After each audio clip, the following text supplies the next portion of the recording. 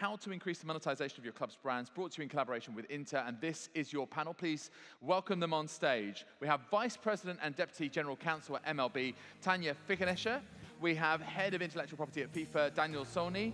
We have Founding Partner at Morrison Rothman, Allison Rothman. We have the Head of Legal Global Intellectual Property at Standard Chartered, Nigel, and the in-house IP lawyer at FC Barcelona, Guix. Please also welcome to chair the conversation, your moderator, Managing Partner at Brandit Legal, Lorenzo, Litta.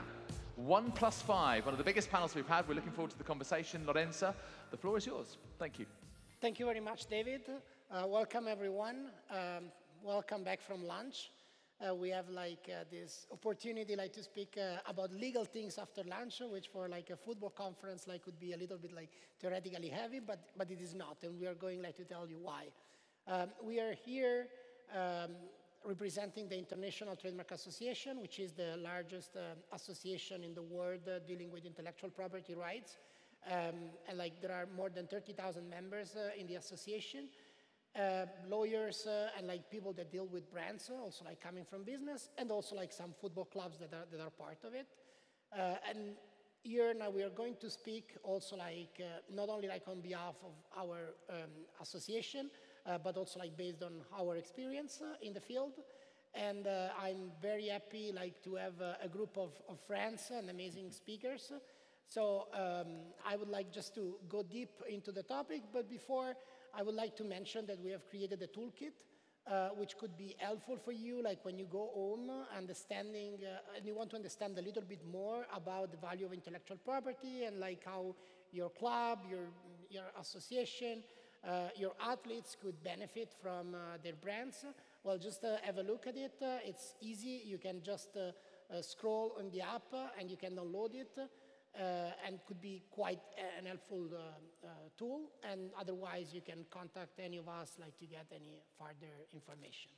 So going deep into the topic, Daniel, I would like to start from you because the World Cup is coming soon. So which is in your experience, the best way to monetize brands and which could be the opportunities that are given by the market? Well, thank you, Lorenzo. I believe what makes sense at this point is to just exemplify a little bit how important IP is for the commercialization of a club, a league, etc. And I just want to give the example of FIFA. So we have a revenue period where we measure the revenue, always what we call a World Cup period. So the last one was 2015 to 2018.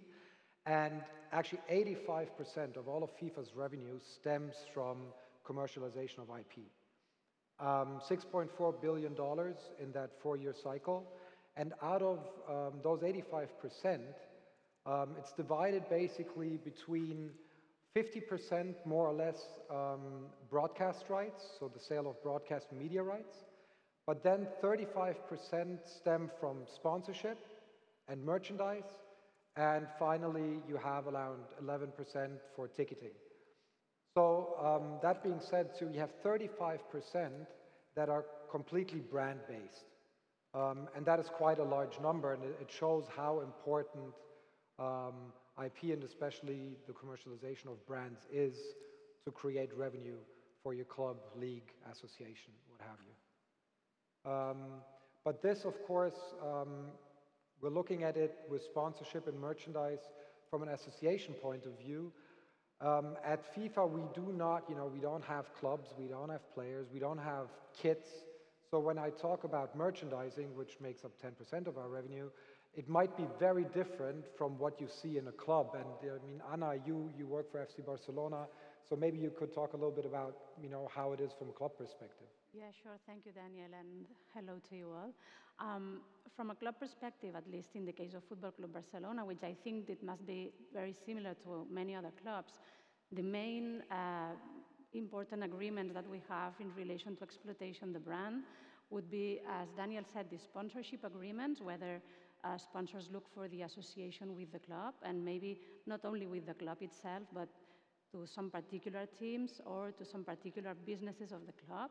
And that means great revenue. So you need to have your brand enforced and well protected and make the brand awareness and obtain the fan engagement make followers so that sponsors are interested in sponsoring the entity you're representing.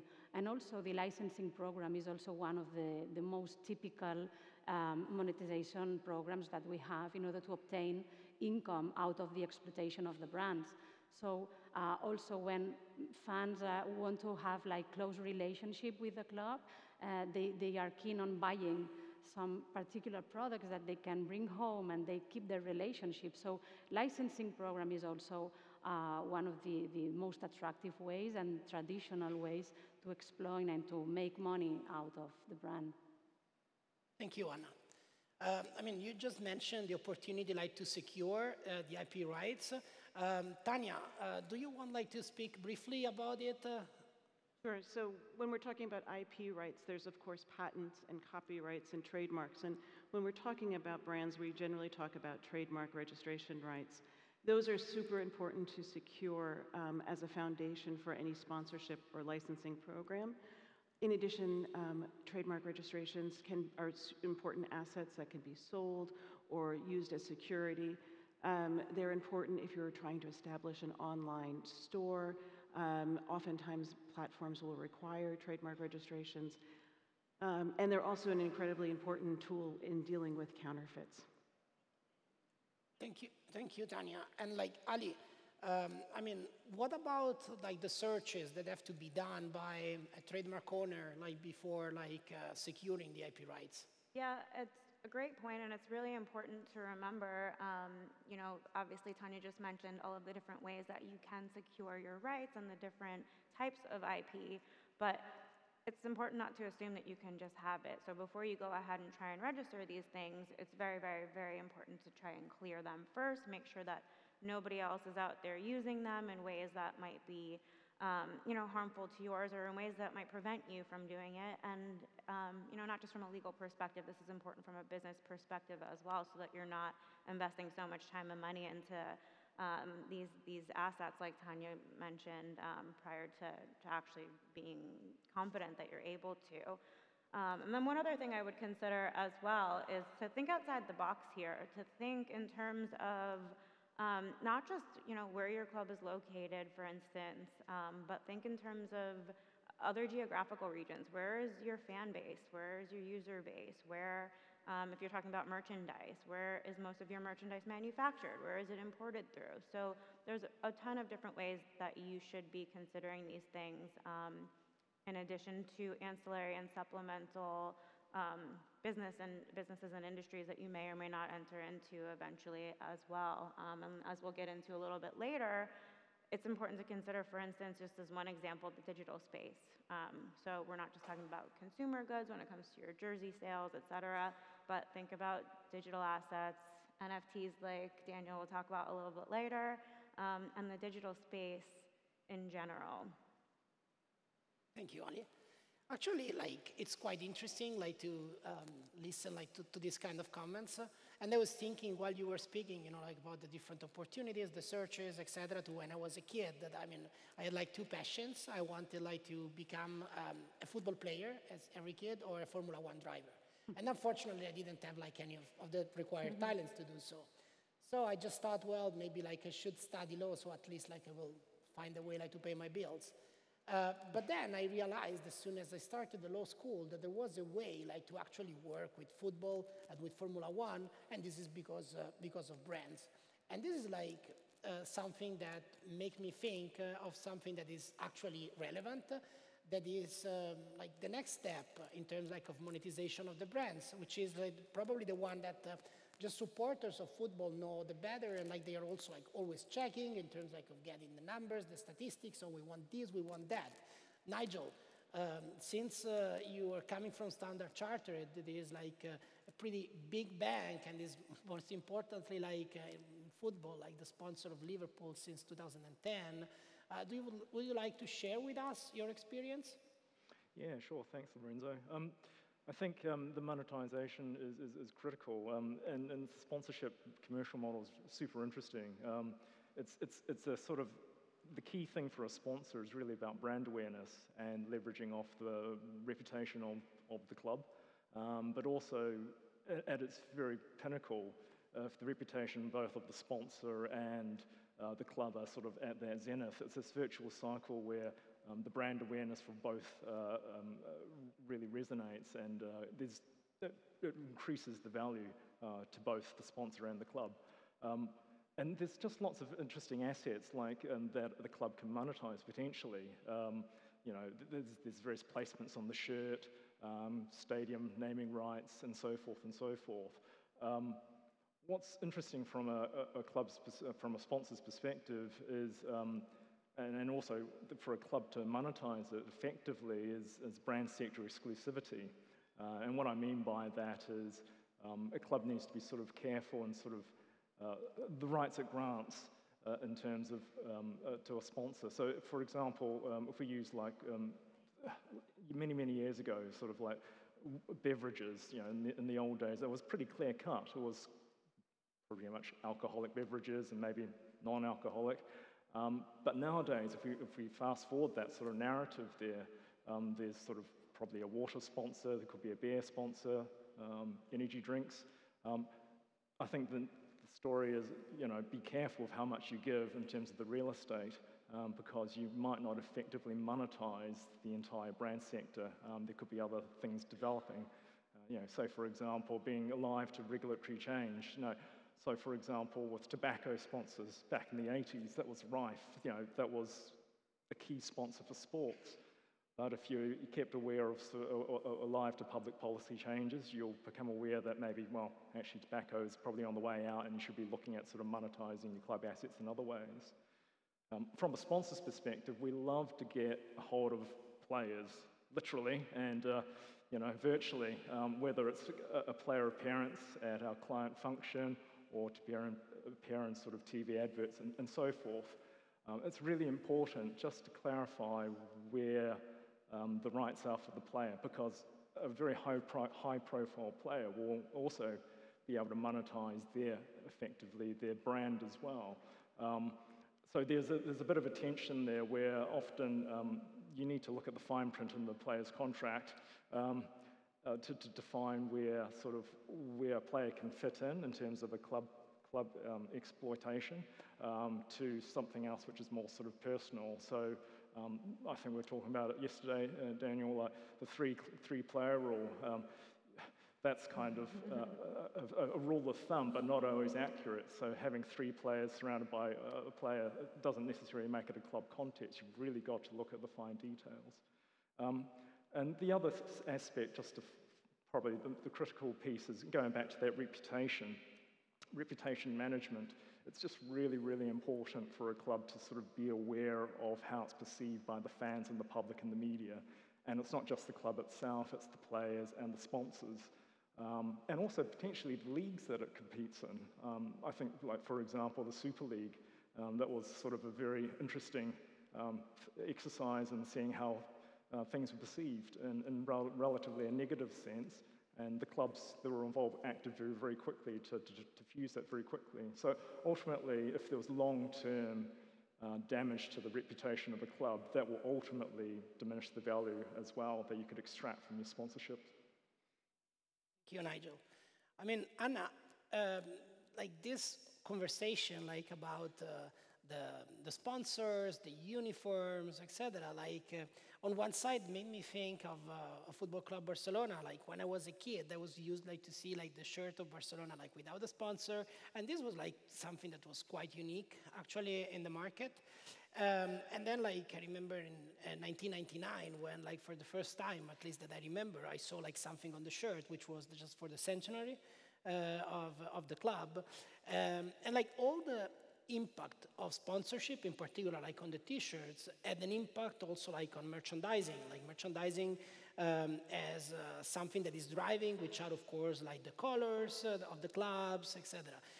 And then there is the issue of licensing that is like strictly connected like to merchandising, and like sponsorship, merchandising, licensing are like the kind of contract with which we are dealing every day, and you in particular like working in a club. I mean, like, what about it? Like, what's from your point of view, the relevance of it? From the legal perspective, what we usually explain to our business colleagues is that when they develop the licensing program, one of the most important things, well, I think that they should be focusing in two main aspects. The first one would be, what are the brands that you're going to exploit through the merchandising products? Because maybe you will have a very huge portfolio of different brands and logos, and you're not going to develop all of them and not going to be using all of them in the products. So I would first define what would be the main trademarks that you're going to exploit through these licensing agreements. Then also think, well, in these trademarks, you could consider the crest or the name of the club, even the colors, or any other particular logo that you may define or design for a particular business. Once you have that in place and confirmed, then you should also think of what are the products that you are going to sell in the market, depending on consumers' needs, consumers' intentions or approaches, depending on the territories also. So you have the trademark you're going to exploit, the categories of different products you're going to sell, and also you need to define where are you going to sell those products, where are you going to execute the licensing agreements. And with that, from the legal perspective, what we say, okay, do we have all these trademarks registered so that the licensing agreements are going to have like an object and they are not going to be void? You need to make sure that you have all the registrations in place. I don't know if you are all familiarized with trademarks, but there's no unique trademark registration for everything. So when all the business and licensing people think of one particular idea, you need to make sure that that trademark is going to be registered in that particular territory and for that particular product. Otherwise, it will be like, you don't have that right duly protected to execute the license, okay? Then there's another important asset apart from the brand, at least for clubs, which are the image of the players that sometimes are also being reproduced in this kind of product. So this is some other asset that you need to make sure that you have in place in order to license it to third parties who may develop and sell products using the image of the players. At least this is how we are working these kind of agreements from a club perspective here in Spain. But Tanya, you're from the US, and I think that you deal with some same concepts, but from a different model and different point of view. Right, and so the concepts are very much similar. We look to where the marks will be used or the brands will be used and in which territories and for what products or services. At Major League Baseball, what we do is we're the exclusive licensing agent for the 30 Major League Baseball clubs and the 120 minor league clubs. And so we will manage the portfolios on behalf of the clubs. Licensing agreements can be done by the clubs or by the league, but it's super important that we are always thinking, anywhere from 3 to 5 years in advance. I was in a presentation just before lunch here where they were talking a bit about NFTs and sponsorship and where is sponsorship going to be 3 or 5 years from now. And it was interesting I was like, it was triggering questions for me to be asking our business as well, because it's super important to be 3 to 5 years ahead of where you are currently, or at least knowing where the business is going so that you can secure those rights now. It takes a while in most countries for trademark registrations or applications to mature to registration. And again, as we've talked, it's really important to have that protection in a variety of jurisdictions. Even if you think, for example, in China, that you may not be marketing or selling in China directly, but if you have significant manufacturing, you will likely also have significant counterfeiting there, which we'll talk about in a minute.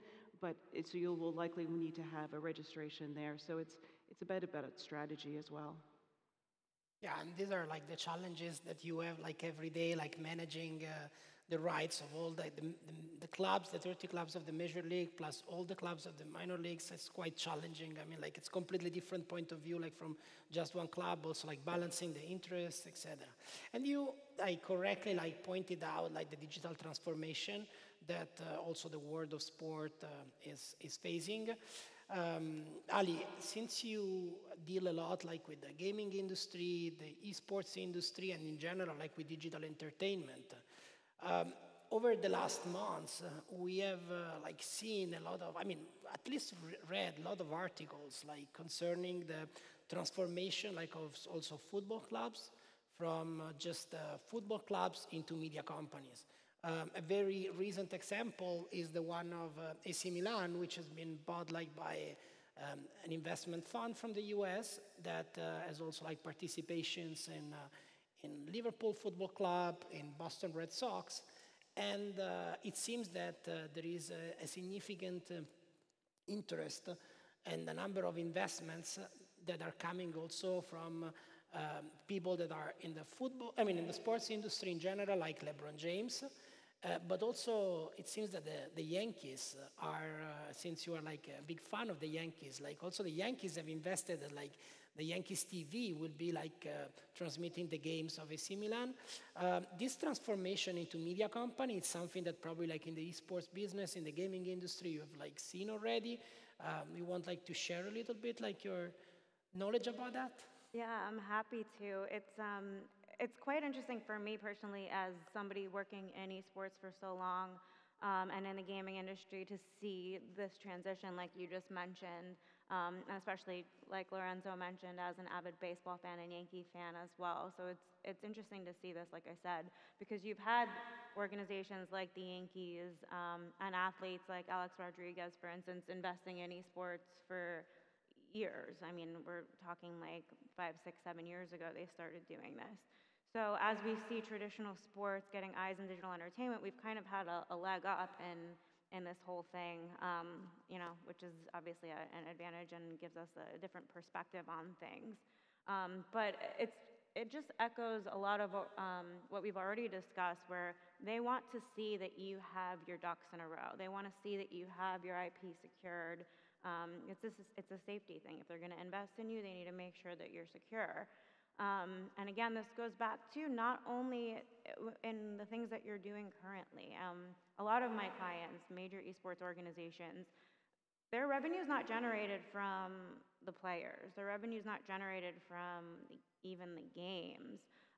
You know, of course there is some, but the majority of their revenue is usually generated from streaming, from media, from merchandising, like everything that everyone on the panel here has been discussing. But you know, these athletes are now becoming influencers, content creators in and of themselves. So they get ad revenue from their streams. They get you know, donations in Twitch chat for doing X, Y, and Z. They have sponsors on they're wearing sponsored clothing. They have banner ads. They have overlays.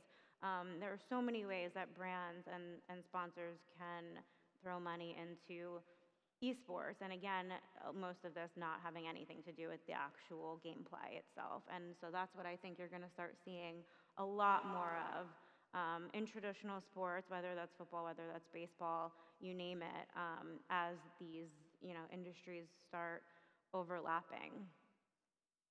Thank you, Ali. I mean, like, in this kind of digital transformation, like, of course, with the World Cup at the door, like, Daniel, I have to go back to you. And also because I know that you are, like, quite interested into the NFT world, what's, like, your point of view, like, also on the impact of NFTs into the digitalization of the football industry? Well, I think, you know, the word NFT is everywhere. There's almost nobody that hasn't heard about it by now, and it can also be kind of tiring, like, oh God, NFTs again, and like, what is really the value, and what value proposition does it give? I still think that it's a huge opportunity in sports. I mean, you have the traditional or the obvious things like collectibles, right? You use your historical archive to put out moments like the NBA did or started with Top Shots. FIFA just released their own collectible project last week. These are the obvious ones, or you can also leverage your brands, your logos, etc., to produce drops and have them and sell them to fans, especially. However, there's a lot more that clubs can do. I mean, I think the two big opportunities here are fan engagement. Especially tied into with ticketing. I mean, if we and that will happen for sure in the future, that tickets will be sold as NFTs, and you can then tie in special experiences if you're the token holder, you can even a year later, let's say you were at a game that was special, and everybody who was at that game then takes part in a raffle automatically, and you get to win a money can't buy experience, let's say a meeting with a player, right? And it's just dropped into your wallet. You don't have to do anything else. But let's say you are not interested in meeting the player, right? I mean, you just might be like, yeah, I don't, or I'm not around and I can't do that. Normally, in a normal raffle, the terms and conditions will say, well, not exchangeable for cash. Well, now you have a token in your wallet that if you don't want it, you can sell. So it's a benefit for the fan also, where you can say somebody else might want to do this and I can monetize on it. And then there's also more non-traditional things that are popping up, how maybe you want to finance certain things. Like there's an example of a League 2 club, so 4th tier, lowest professional tier in England of professional football, a club called Crawley Town FC. I don't know, some of you might have heard about this project. That was acquired by a consortium of investors from the Web3 space. So very prominent, actually, people from the NFT world, also a smaller VC fund, etc. And they bought the club, and then their consortium is called WAGMI United, or WAGMI United. We're all going to make it united. And they sold 12,000 NFTs. The buyers of those NFTs get certain things. They get a kit. They have a kit sponsorship with Adidas and like a generative art, a very known collection. It's called a Chromie Squiggle. It's very known in the crypto world and in the NFT world. And you get other perks. You can also vote on certain decisions for the club. So it's like a combination of a fan token. But also, I think the main purpose also for that project was not only to generate initial income through the sale of that collection, but also Crawley Town has a fan base of about 5,000 people in South London. So a very small fan base. But they were looking at, hey, can we actually, with such a project, generate a new fan base that is not regional, that is not even national, but that is international? And actually, the largest part of the buyers of that NFT were from the US. And now suddenly you have people watching those games that have never been to London, or at least never been to Crawley Town FC. And I myself, out of interest, because I wanted to see where does this project go, bought one of those tokens. And I now do follow Crawley Town FC and check up on how they're doing. At the moment, it's not going that well. So there's already a little bit of also friction between the old fans and the new fans, because of course the old fans, football fans being very conservative, a lot of them are like, what is this? Is this really necessary? Where are we going? But I think there's a lot of development, a lot of things that we'll see in the future that can be very valuable also when it comes to monetization. Very interesting indeed, Daniel.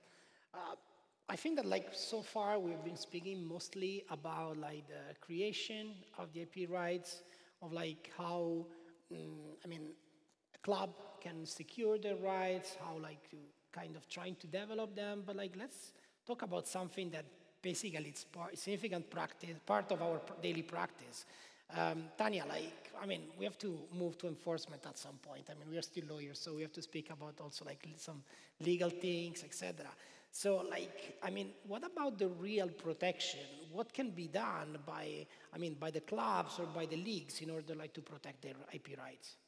Yeah, so counterfeiting is obviously a huge issue in sports and for the clubs. I know we were looking at some numbers last evening, and it's hundreds of millions of dollars or euros that the clubs are losing each year due to counterfeits. And so there's certainly ways to go about protecting your IP rights.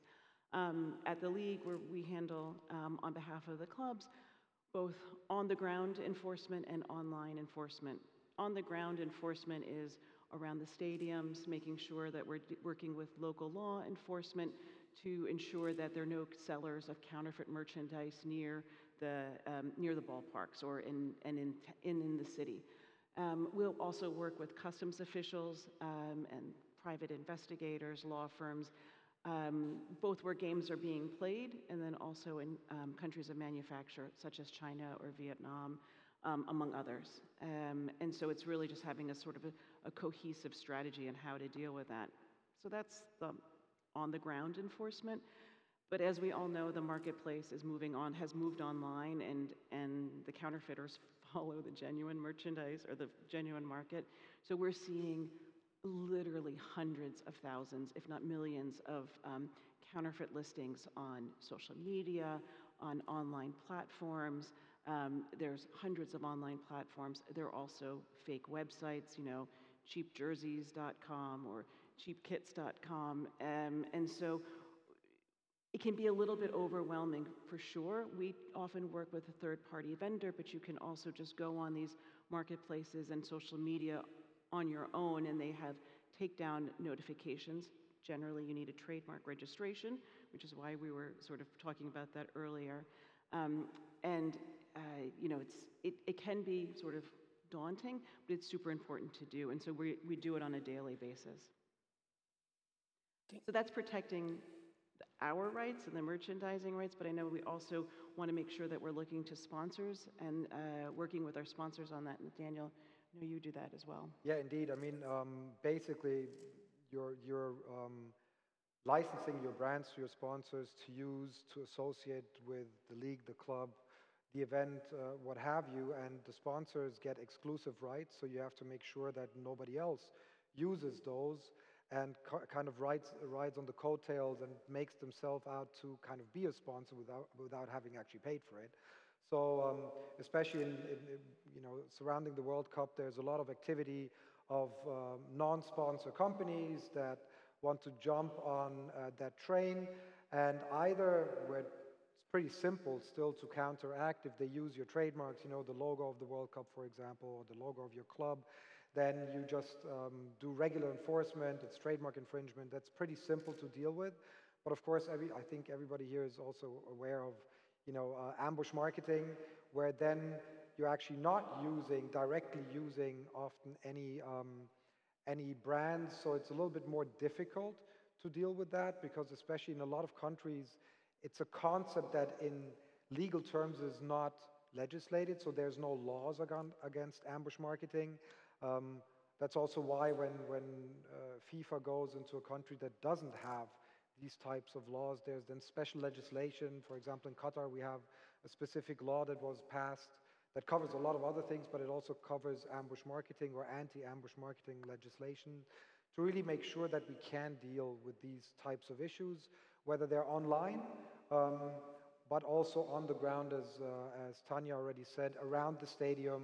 So if, you know, people come up and start distributing third-party products that we have, means to counteract that, because there's normally a clean zone around the stadiums where only the sponsors are allowed to activate.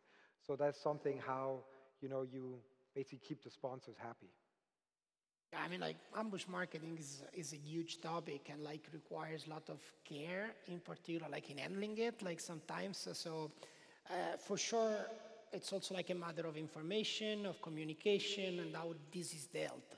So, like, sometimes the problem that we face, for instance, like as outside counsels of companies, is to address in the right way the problem of ambush marketing, because you don't really know how far, like, the marketing of, for instance, of a club would like to go. So in that sense, for instance, Anna, like, since you work like as in-house counsel, like in one of the most important clubs in the world, what's your experience? I mean, like, and what's the benefit that you feel that the club is having by having an IP counsel internally? I think that it's really important because, as we were all mentioning, there are a lot of different kind of ways to exploit the brand. So there are a lot of things and a lot of work to do in relation to the brand. So from a legal perspective, there's also huge work to do. So if you have an internal IP lawyer, at least you have the legal perspective inside the club, someone who can, even though if you have also external advisors, you can also have like one point of view and make that everything is consistent, all the strategies, etc. And I think that one of the other things that has been interesting, at least in my case, was the option to like raising education to all the other departments, the business areas of the club, who were not aware of what a trademark is in legal terms. What does it mean when I register a trademark? That means that you have to use it as you have it registered, because the protection is only about that specific logo that you registered, not alterations of that same trademark, or the obligation to use the trademark, because if you don't use it, then the trademark could be lapsed. These are concepts or ideas that business people don't know, and I think that it's important for them to be aware in legal terms, at least basic tips of what trademarks are. So I think that it's really, really interesting to have this internal vision from an IP expert. And then also you can relate and coordinate all the external advice that you receive. But I think that it would be a recommendation from my point of view. Yeah, absolutely. And I really believe that, like you, I mean, you touched a super point, which is the education and the internal education that has to be done. And like somehow we are also here, like because of that, like we would like to have clubs, I mean, a football industry that is like super well educated about brands, about intellectual property rights. And about that, like Nigel, what do you think, you know, like about the importance of working closely, like for a company or even for a club, like with the associations, like of course like the International Trademark Association, but like in this case, even more like with the World Football Summit, like the kind of benefits, etc. You want to talk a little bit about that? Yeah, sure. I think, well, just to sort of recap, there's sort of a couple of things there about sort of like building on sort of Anna's point about the in-house counsel there, just sort of picking up on that. I think a lot of this is really commercially driven, and with the external counsels, they're experts, they're subject matter experts, but they're just a little bit further away from the commercials. And having an in-house counsel, really, it's that synergy of sort of legal supporting the commercial objectives, and having an in-house counsel really drives that, and there's efficiencies there. And then, like to Anna's point, it's educating both within the company, but also your external lawyers. Actually, this is what the club's vision is. I think it's super important. Sorry, Lorenzo, what was the other part of the question? No, sorry, the other part was like about like the collaboration with the association, like the benefits that like you can have, like being, for instance, interacting with INTA or like with the World Football Summit. Yeah, look, I think INTA is amazing. It provides a real platform for subject matter experts in the trademark field on a global basis for you to able to access and network, get sort of the up-to-date knowledge on a lot of the issues which we're trying to face here is often quite cutting edge and challenging from a legal perspective. So it's amazing just to be able to benchmark where you're at with other colleagues in sort of similar fields. Like here on this panel, we've got sort of everyone across sort of the industry here. So it was just amazing to actually talk about things like this and just the challenges we all face. Also, it's just great for networking, and also INTA actually provides a great platform for advocacy, so policy work. So laws are created sometimes in a vacuum, but INTA provides that platform where brand owners can actually express certain concerns or deficiencies in legislation in certain countries and sort of pitch towards that. I myself was on a subcommittee dealing with well-known marks, and that's a sort of a legal term dealing with trying to increase legal protections for very, very well-known brands. So it's just easier to enforce your legal rights. So look, it's an incredibly valuable resource and a great organization. Thank you, Nigel. Ali, like, do you want to share also like your point of view, also like based on also the kind of benefits that, for instance, like a club in the esports business can have, like interacting with such kind of associations? Yeah, I couldn't agree more with Nigel. I mean, everything that we've all spoken about on this panel today is just a little snippet of what goes on in our worlds every single day. The ability to use your IP as both a trademark or as a sword and a shield. I mean, this is so much bigger than just a legal conversation. This truly is a business conversation that legal is here just to help facilitate. And it's our jobs to help the business and not to tell you no, but to tell you how to do it. And so none of what any of us does every day happens in a vacuum. We work collaboratively together as, you know, like Lorenzo said, outside counsel, in-house counsel, brands, leagues, teams, or I mean, all the players in the space, for lack of a better term. We all work together, and we're all here on this panel, but we all also work together. We go to INTA events together, which allow us to have these conversations and our different perspectives coming in. Truly, I wouldn't be able to do my job or advise my clients as effectively without these different perspectives. And that goes industry to industry. So yes, of course, I work very heavily in esports and in digital, but these conversations are all relative and they're all relevant across industry and across geographical region as well. So having that network is truly, truly invaluable. And actually, like, all these kind of principles, like, apply to any kind of club. I mean, like, there is no basically club in the world that doesn't have, like, at least one brand or more brands, and all of them, like, are valuable and, like, might deserve, like, the right protection. Also because, in general, like, brands in the world of sports, in general, like, are what we call, like, super brands. Because, like, when you go to like, you take, like, a legal book, you would say, like, a brand, like, it's a sign which has a distinctive character, which means a lot of things. But, like, then the problem is, like, when you transfer this concept into the football industry, into the sports industry, you will, like, deal with super brands, with brands that, like, add to this distinctive character something that is extremely important, which is the passion. And, like, I hope that today we've been able, like, to transfer to all of you, like, the passion that we have, of course for football, of course for sports, but in particular, like, for intellectual property.